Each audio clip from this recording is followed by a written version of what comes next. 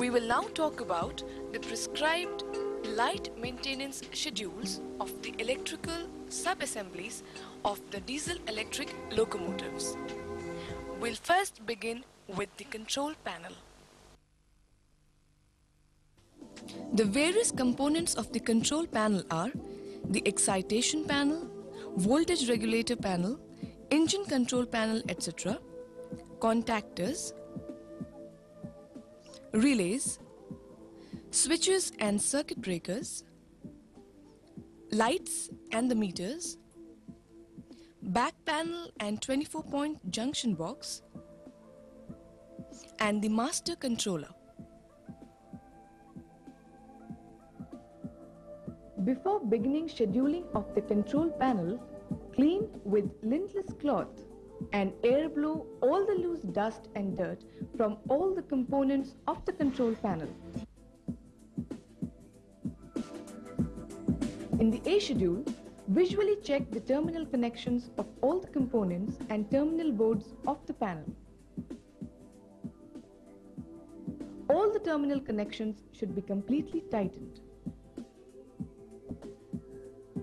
If any signs of overheating is observed on terminals or thimbles or the terminal board, replace the thimble or the terminal board and trace out the cause of overheating.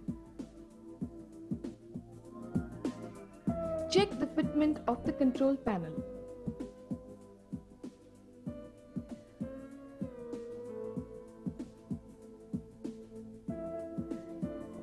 Check and ensure that the cards of the excitation panel, VRP and TRP are properly fitted in their sockets. Check the control cable bunches of the front and back panel.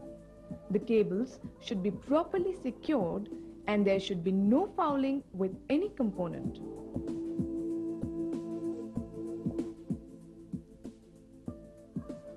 In the B schedule, all the items that were visually checked in the A schedule should be physically checked in the B schedule.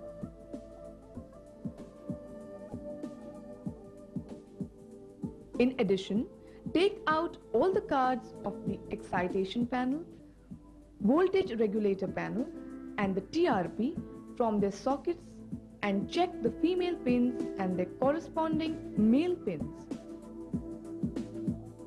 If any signs of overheating is observed on the male pin, clean the flash marks with lintless cloth or emery paper.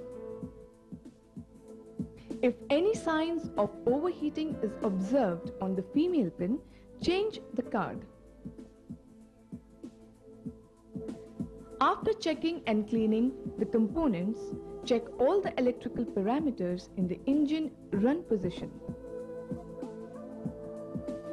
Check visually all the components of the card for overheating, dry solder, etc.